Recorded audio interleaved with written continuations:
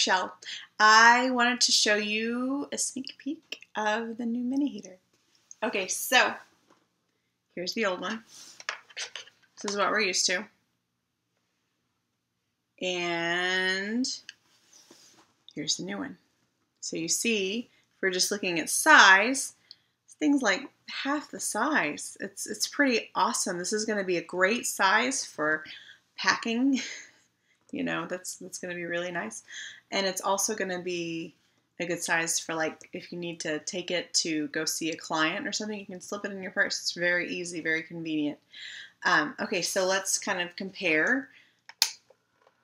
Here's our normal mini heater. Here's where it is when it's on.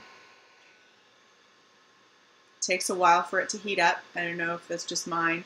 Mine is old and has been well loved by my children, who dropped it and drug it all over the house, and it still works, so that's kind of awesome, but still.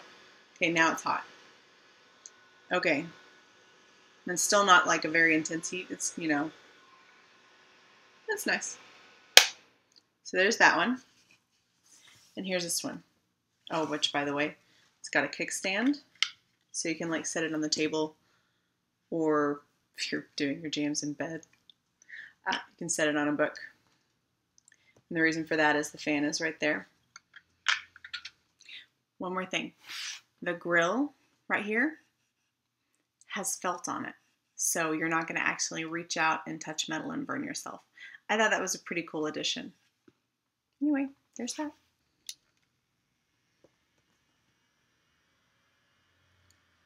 So it's about the same loudness, maybe even a little quieter than what the old one was.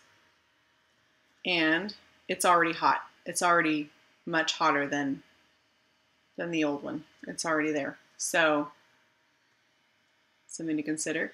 But notice, it's just this tiny area that's blowing heat. I can touch it.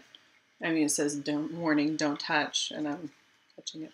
But, so the good thing there is you're not going to have to hold your jams in front of, at a certain angle to get the heat. It's just right there. It's perfect for heating your jams.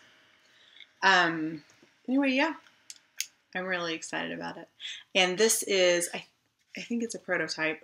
I think the new one is supposed to have polka dots on it. I just lucked out and got a new one. So anyway, yay! Bye!